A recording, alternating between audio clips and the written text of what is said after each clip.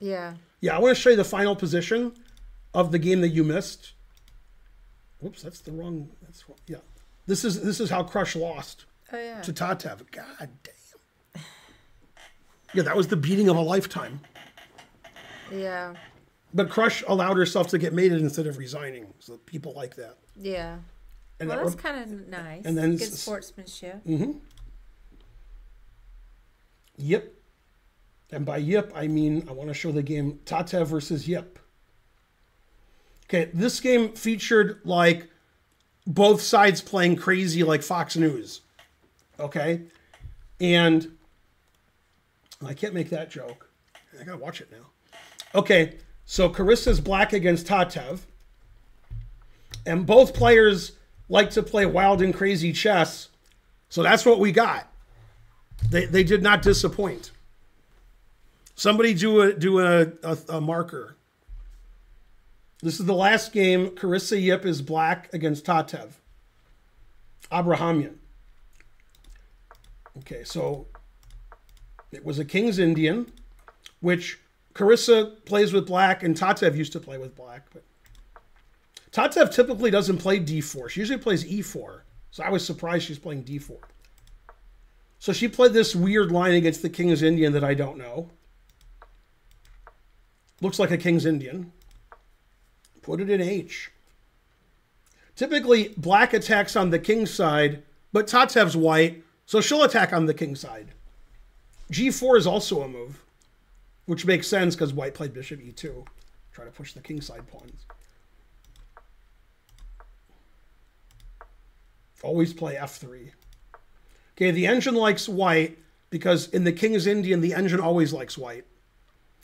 And the engine wants to castle queenside, but that did not happen this game.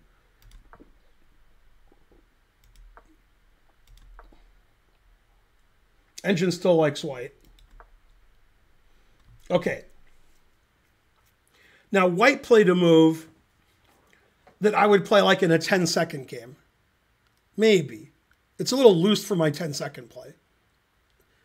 And I would never play it in a slow game, and Tatev played it. I'm not saying it's a bad move. I'm just saying, like, I would not play this move. Mm-hmm. Okay, but she's Tatev. This is how she plays. Like, she strategically has a space advantage and nice pieces, but she doesn't do that. She, like, plays for checkmate. She doesn't know what that means to, like, you know, maneuver around. And so she played G4. I mean, I wouldn't even consider G4. G4 is not a terrible move. G4 is okay. Okay, so CD, CD, A4. Engine likes A4. G5 blocks up the king side, so that's not really what white wants. White's trying to attack too. So white played bishop G5, pinning the knight. Queen A5. Queen D2, unpinning the knight. Rook FC8. The engine says it's equal. Okay, now what Tatev did is correct. She took the knight and took on H5. So black doesn't want to take on H5 because there's like Queen H6 and Rook G1 check and so forth. Okay, so black played A3.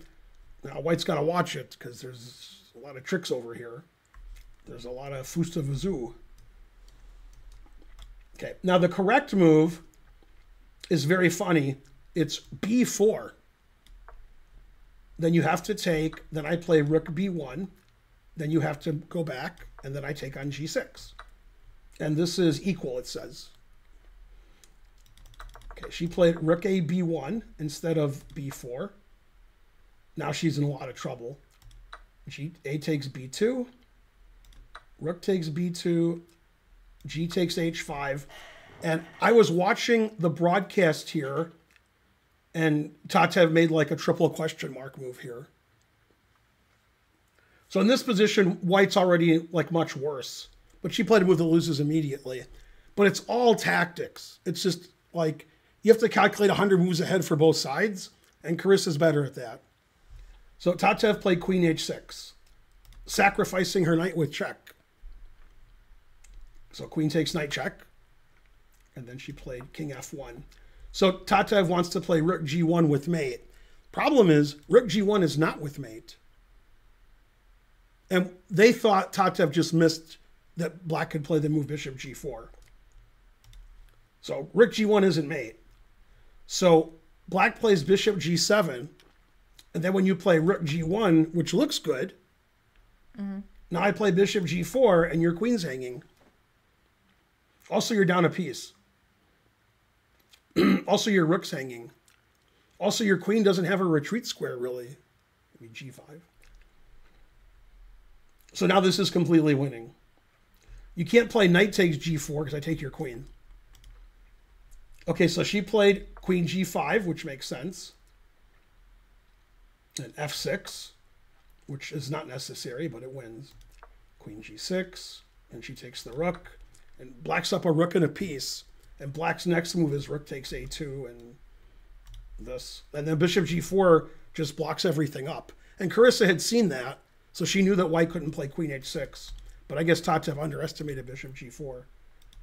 Knight g4, hg4, rook g4 threatening mate, rook c7, and black's up a rook. And that's the end of white's attack. Now black's threatening... Actually, if black plays rook takes a2, this probably draws. So I can't take that. She played h5, knight d3 exclam. If you take the knight, then this gives black the advantage.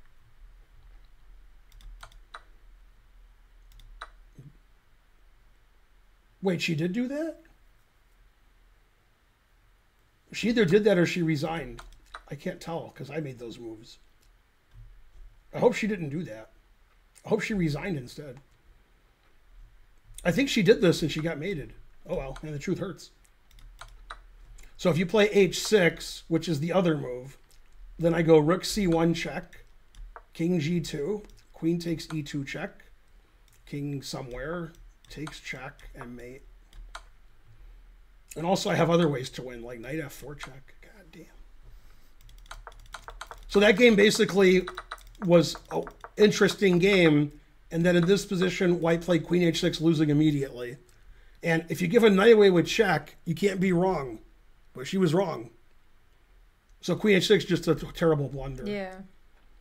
But actually in this position, if white had played b4 and then played takes, well then the game's interesting. Then both sides can win. Both sides have an attack. So that's when two attacking players play each other and one miscalculates.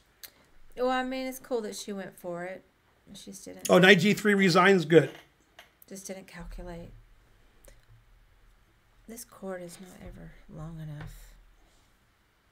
Because it's long and it's strong. And actually, my phone died. So I'm not sure if it's working. Mm-hmm. Yeah, that's working when it's like that. It was black for a second when I said that. Mm-hmm. Anyway, those were the games I wanted to show you from the U.S. Championship and U.S. Women's Championship. The U.S. Championship, Fabiano Caruana got clear first. He actually won the tournament with a round to go.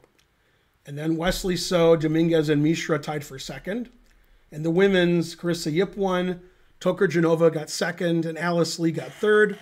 Alice Lee broke 2,400 by winning her last round, so now she's an IM because she had her norms. And now she's 2,400. And they all get lots of prize money. Yip gets 40,000. That'll pay for 2 or 3 months at Stanford, right? Oh, snap.